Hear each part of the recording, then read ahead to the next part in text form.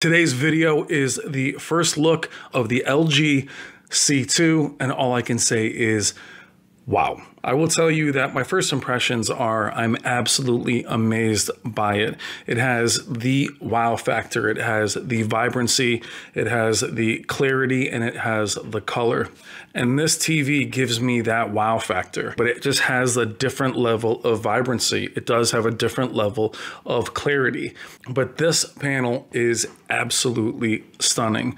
Now, seeing the 77-inch, what's interesting, when we filmed the 77-inch, we had a 100-inch panel next to it, an 83-inch panel next to it, and it still had that wow factor. But getting home the 55-inch, I thought I would be underwhelmed. I thought that I would say, okay, well, I went from the 77-inch, and this panel blows me away. It does have another level of brightness.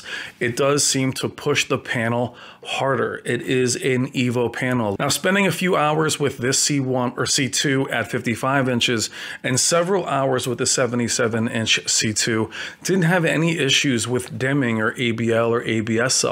We even had some of these demos paused on pure white. Didn't see any pink tint on the 77 or any pink tint on the 55-inch.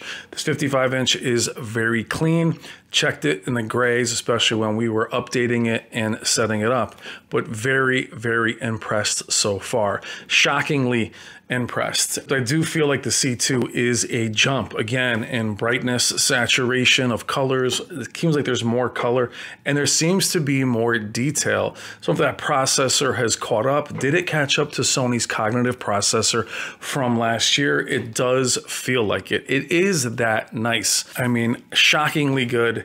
Surprisingly good. Again, I'm expecting the big jump to be with the G2, as it does have the heatsink. The C2 does not, and I was still absolutely blown away.